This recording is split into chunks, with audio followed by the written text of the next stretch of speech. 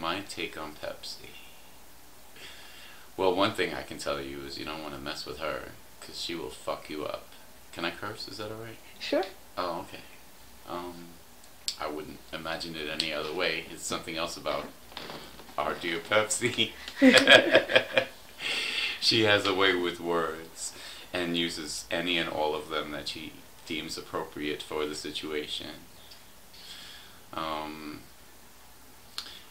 It's funny, we were talking the other day and she told me that I was all heart, and I looked at her and I thought to myself, so are you, because that's the side of her that I see, because I've always been good to her. And if you're good to Pepsi or Nicola, what should I call you for the interview? I'm already fucking it up. Well, the interview is called the Girl They Call Pepsi, so I guess we could go with Pepsi. Yeah, alright. That's the name I know you as. Yeah, that's how we met. We met years ago when I was talking to this guy, Tony. I can say his name? Alright, and he was cute. I was out riding my bike around Pelham Bay Park and the Bronx Zoo, and I don't know, somehow or other I managed to meet him, and so we started talking. I brought him back to my apartment, and the next thing I know, he forgot all about me, because Erica came in the room, and Erica proved to be just one of the 3 girls that he would seduce in my apartment. I found out later, and seduced and had sex with, but Erica ended up with the kids by him, and of course their relationship wasn't to last very long, because he was just an opportunist, really. Very suave, very good looking, but I mean, I don't know, I think on some level people do what they need to do to survive, but it's all comes down to this old adage of judge not lest ye be judged, but we can't really help judging people. I don't know. I smoked a little marijuana, you can't tell out there, and whoever is listening, we won't tell anybody, this, it's okay. Yeah, but I don't know, Pepsi's one of my favorite friends, for sure, and probably one of my friends that I tell more of real private things to, that I wouldn't tell to just everybody. When we haven't seen each other in years or months or weeks, it doesn't matter, we just pick up where we left off. She's lived through a lot. She's incredibly resilient. But yeah, just don't mess with Pepsi, because she'll fuck you up. She's very proficient with knives. I don't know, I don't want to give away your secrets. No, that's fine, that's fine. She has so many hidden around her apartment, and she knows where all of them are, but if you're a guest in her apartment, you don't, and that's the point. So just in case she's ever in jeopardy or in peril, she knows that she can defend herself, and she's quite proficient at that. She always tells me, like, which bones I have to... It only takes 5 pounds of pressure to break someone's hand. It was just the other day. And when I'm reading this, of course she knows that I'm probably never going to use this and break someone's hand, so it just goes in one ear and out the other one. But, you know, oh, good to know. And something about which ribs I have to hit if I can get right to their heart. Between the 4th and 5th ribs. This is a straight line, straight to the heart. Oh. Yeah. I don't know. I imagine the heart to be roughly around here, but I'm not a medical doctor. No, not like Dr. Pregunta, but that's another subject. Anyway, I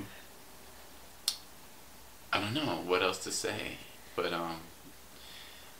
she is probably not going to be with someone in a couple relationship in a conventional way, because she has already told me that she is polyamorous. She's not interested in that ideology, I guess that old-fashioned belief that it should be 2 people being faithful to each other. She's aware that she needs more than that, I guess. Does that make sense? Is that right? Well, I mean, I wouldn't close myself off to falling in love with another person. if he wanted that and he came along and he was perfect and he checked all the Right. boxes. But I would have to also run them by my partner. You know what I mean? Like I would. You need to come meet my partner. By your other part, by your already partner. Right. Ah, I see. Because everything has to be open. Everything has to be honest. That's the way it has to work for me. Okay. And well, basically, I mean, when it comes to your friends, you just want them to be happy their way. So that's what I wish for her. Not everything has to be understood by everybody, but if it's explained to you, that's very nice, and I appreciate that. She didn't have to even go that far, but because we're good friends, I got the explanation, so I can understand a facet of life that might not be for me, but it's still interesting to me. It's something that is an option that I would have never known about were it not for you. And some other people. Of course, there's a lot of people going around living their lives in that way. These days, in the year 2022, this is January 19th. How many years roundabout do you think we know each other? Well, we probably met in 1991 when you said you were 15 or around there. About then. And yeah, I've known you ever since, and certain things have brought us closer. 31 years. One of the few times you reached out that you needed someone for something, which is not something that Pepsi does often or easily. I felt privileged that she asked me to accompany her to like a doctor's appointment where she needed someone to bring her home, and I jumped at the chance because this is one of my favorite friends, as I said before, and I hadn't seen her in a while. So, we got a chance to catch up, and it was my pleasure. She's done a lot for me. When my boyfriend got crazy and sliced his leg open, and I knew that he had to be out of the house, and it had to be now.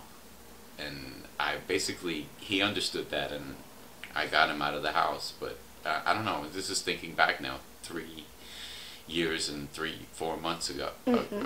No, more than 3.5 years ago, it would have been. So yeah, I was like a little bit afraid because my ex Louis was kind of a big guy and much stronger than me. He could have bullied me, and he was kind of bullying me into staying here long after I wanted him to leave. But when he sliced open his leg, that was like the last straw, and it was my excuse to get rid of him. But without Pepsi here, I couldn't have done it. And that was around the same time that Erica came here to stay. And I was happy for that company. She was staying in my living room. Erica is one of my good friends. Eric's sister.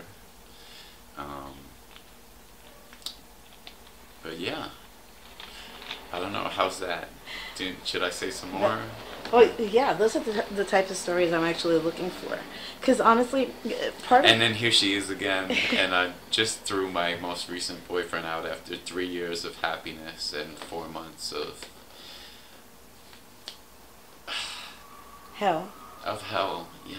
Just watching when you love someone who takes psych medications and then they're off their medication, what you have to deal with is just like a whole lot of crazy. Basically, it's like another side to someone's personality, but one that you've never seen before, because it's all about devious intentions, and anything that he might be likely to think or do is taken to the extreme.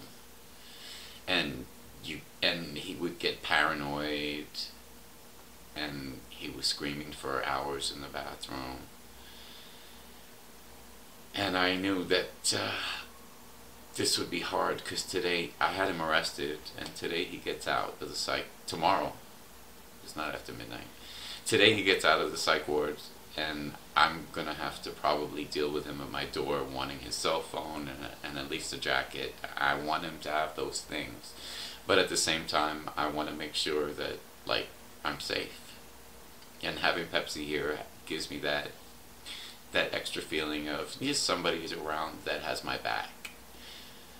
I got you. In case he really flipped out and tried to be violent. Because at this stage of the game, someone in his position, I don't know if he went back on his meds or not.